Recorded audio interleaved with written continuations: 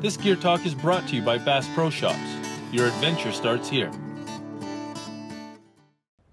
On today's Gear Talk, we're going to talk about net, and I'm going to talk about my favorite net, the Ego S2 Slider.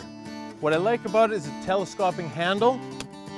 It's tough, it's solid, rubber which protects the fish. I've had this one, you can tell it's beat up. I've had it for about 5 years. I got 2 new ones in my garage, but I haven't had to pull them out yet. I haven't had to take this one or put this one into retirement.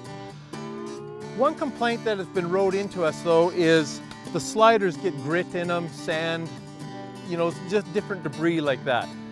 And it's simple, you can clean them off. I just wipe them down with my Northern Pike towel. Then I take the same lube that I use on my reels, my reel lube. I give them a quick spray,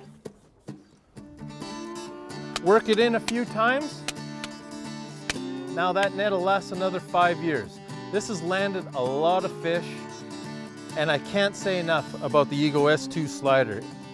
Incredible product. Pick it up at any Cabela's, Bass Pro Shops, and it'll last you a lifetime. Ego S2 Slider net. In the Wild West.